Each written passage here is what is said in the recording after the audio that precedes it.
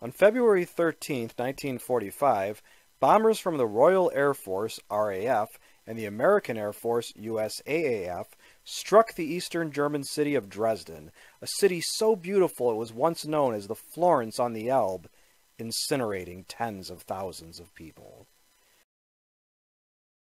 Digging deeper, we find the Allies decisively beating the military forces of Nazi Germany on all fronts, including in the air.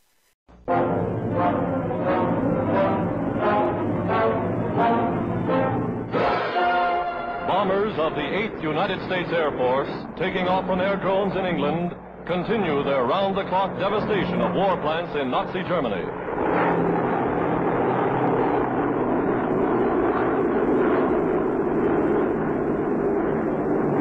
In broad daylight, mighty squadrons roar across the North Sea. Over Hamburg, Germany's principal seaport and #1 war center, tons of bombs rain from the skies.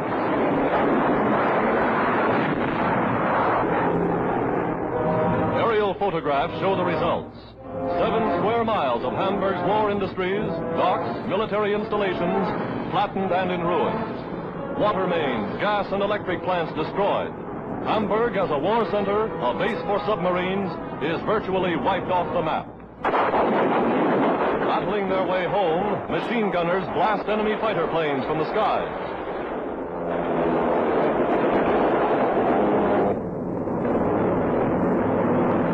The return of the squadrons. Jagged, gaping holes in many a bomber testify to the intensity of the futile Nazi defense.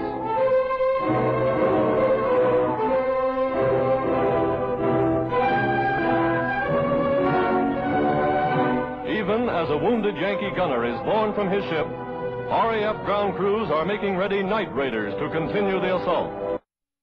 The British were particularly bitter about the destruction and death caused to British cities and civilians at the hands of Germany's Luftwaffe, or Air Force, early in the war, and then again when German rocket scientists unloaded on Great Britain jet-powered cruise missiles, or V-1s, and history's first inter-regional ballistic missiles, IRBMs, or V-2s.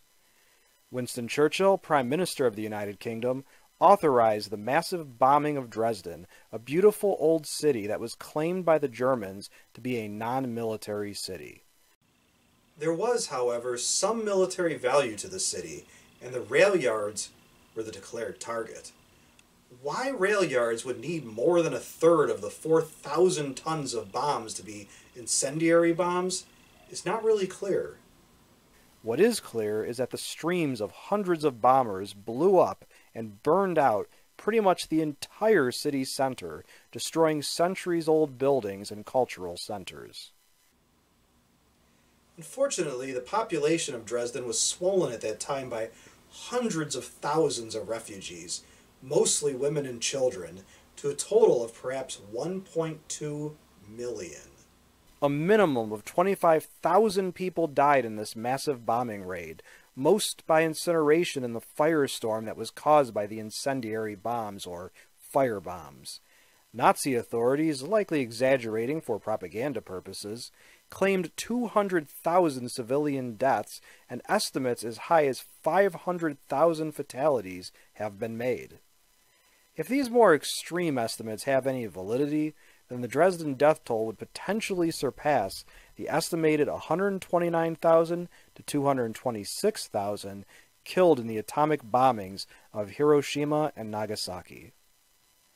In terms of physical destruction beyond that of human losses, the bombing of Dresden and the resulting firestorm destroyed over 1,600 acres, 6.5 kilometers square, of the city center.